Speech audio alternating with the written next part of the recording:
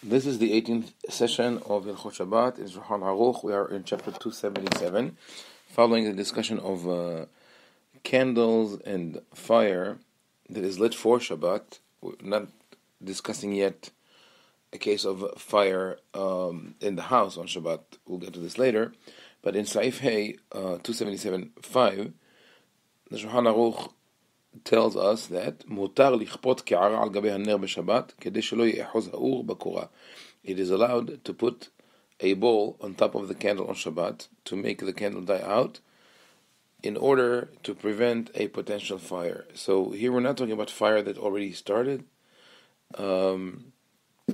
but just for fear that it might happen later on. The Mishnah Berurah adds that even if you do it bishvil shekashe le'einav oro shel haner, even if the light of the candles bothers you, you're allowed to do that. But he says that you should leave the bowl with a little opening, so the candle will not die out completely.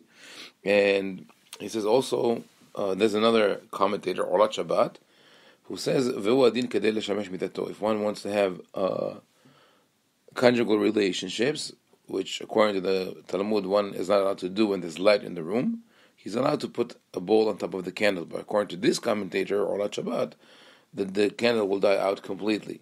So what we see here is that if you're concerned about fire spreading because of the candles, you're allowed to indirectly put them out. Again, this is not in the case of already existing danger.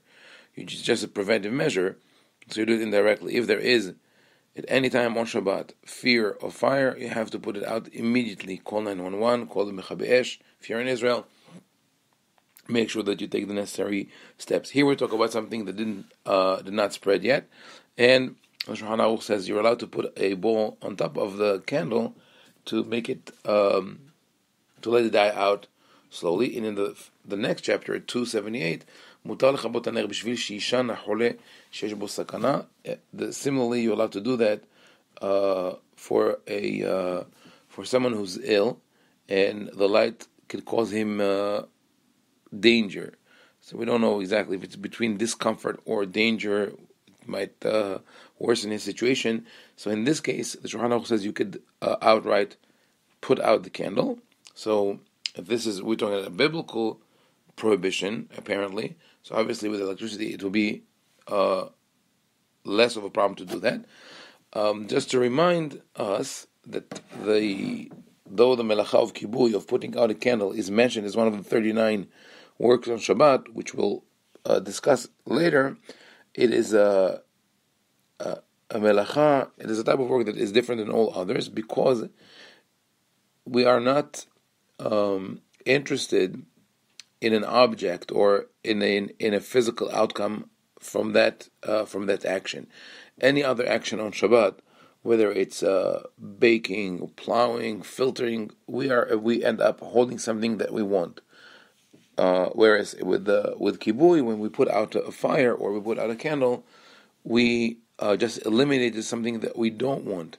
So this is called melacha she'ena tzricha legufa. The outcome, the physical result of the action is not something that we really are interested in, and therefore, though it's forbidden, you could bypass it easily. And that's actually a Mishnah in Bameh Madliki, in the chapter that we read before Shabbat. It would say that one is allowed to put out a candle for fear of being attacked by robbers or by the enemies or demons or illness, etc.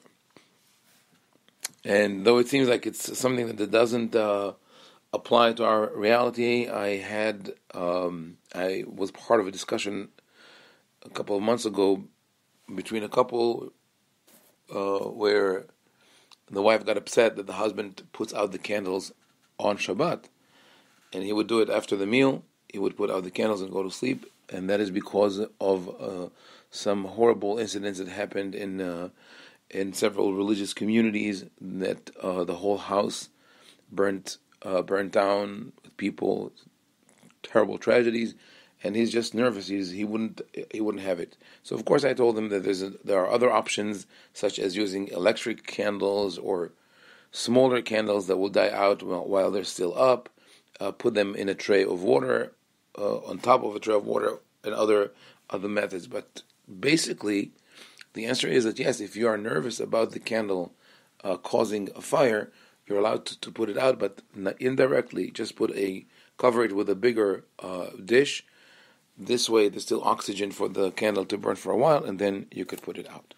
From here, we go to a completely different topic, and that is the reading of the parasha Shnai Mikra v'Hatargum. In between, shulchan-aruch speaks of prayers. We all know our customs. There's no point discussing them here because in the shul you follow what the minhag of the synagogue is. Privately, you could follow your minhag.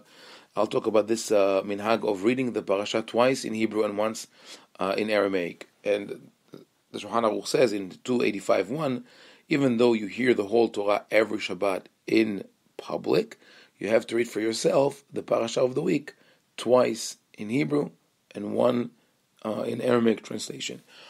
In Saif Bet, he adds, in Saif Bet, in Halacha 2, he adds that if you study the parasha with Rashi's commentary, it is considered a translation.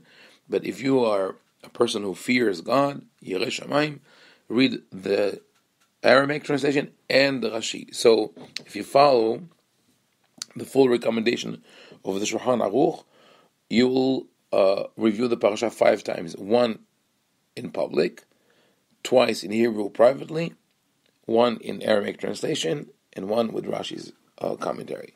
And that causes a lot of problem to people. First, because they don't understand Aramaic. Most people don't understand Aramaic, even Hebrew speakers. Second, Rashi is not always the most relevant or applicable commentary, and reading it year after year religiously doesn't leave time to study other commentaries or to look at the pasuk for yourself. And repeating the text of the parasha 3 times could be a burden, especially if you have parashiyot mehubarot, if you have 2 parashiyot attached to each other, like Tazriah Metzorah, Harimot Kedushim, and others, or if you read Parashat Naso and the other parashot that speak of the tabernacle, of the sacrifices, there are so many technical details that even reading them once could be a bit boring, let alone read them 3 times, then add translation and commentary. So, I'm not going to tell people to do it or not. I just want to give you the background of how it started, and then those who sometimes drive themselves crazy trying to finish up on time, just so they know where this comes from.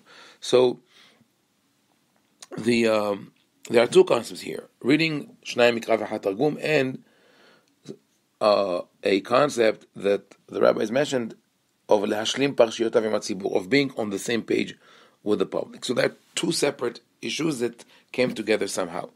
The idea of reading it twice in Hebrew and once in Aramaic started when people were bored in the synagogue. Yes, it's not a new thing. That is a problem that existed for thousands of years. The rabbis tried to deal with it. The end result of their attempt to deal with it was the drasha, the speech that we have on Shabbat. That was the part where people would be connected. They understood what was going on. It shed light on the parasha. It embellished the story. There was an opportunity for people to connect. And until today, you could see in many synagogues the congregation swells up just before the speech because this is the part that they understand. But before that, the idea was, let us introduce a translation to Aramaic because this is the vernacular. This is what people understand. So they added Aramaic. And it's not clear if it was done immediately or after a while, but they said, wait a second, we read Hebrew and Aramaic, so that gives an equal status to those 2 languages. People will think that Aramaic is as important as Hebrew. We must show that Hebrew is more important than Aramaic. So they decided to read the pasuk twice in Hebrew and once in Aramaic. That minhag was eventually abandoned except for the Yemenite community for obvious reasons. If you try to make the parasha interesting for people, reading it 3 times would definitely not help. It will just make the parasha longer and sitting in shul more difficult. So this was put aside. But the idea of reading twice in Hebrew and one in Aramaic still lingered. On the other hand, there was a problem with being on the same page, because up until almost the time of Maimonides, there was still a minhag of finishing the Torah not in 1 year, but rather in 3.5 years. Now, unlike the minhag that we have today of reading the parasha in 1 year, the triannual cycle did not require people to be on the same page. Rather, there were basic rules. You have to have at least 7 aliyot on Shabbat, at least 3 psukim each. You can stop here, you cannot stop there, you skip in certain cases. Whatever. You take all these rules, you're the gabbai or the cantor or the rabbi of the synagogue, you lead the reading as you wish. So it is very possible that in 5 synagogues in the same city, though they didn't have that, but in 5 different cities, each congregation will be on a completely different chumash even. And they would not finish the Torah at the same time every year.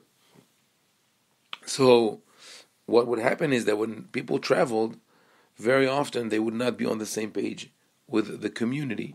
So the statement, Hayav Adam Nashlim Parshiyot Avim HaTzibur, meant that when you travel away from your community and you're going to come back, keep up with them, be on the same page with them. Don't rely on the reading of other communities, because you're going to miss on the sequence of parashiyot. Those two concepts were merged into, you have to read twice in Hebrew, once in Aramaic, with the public, hence the halakha that we have.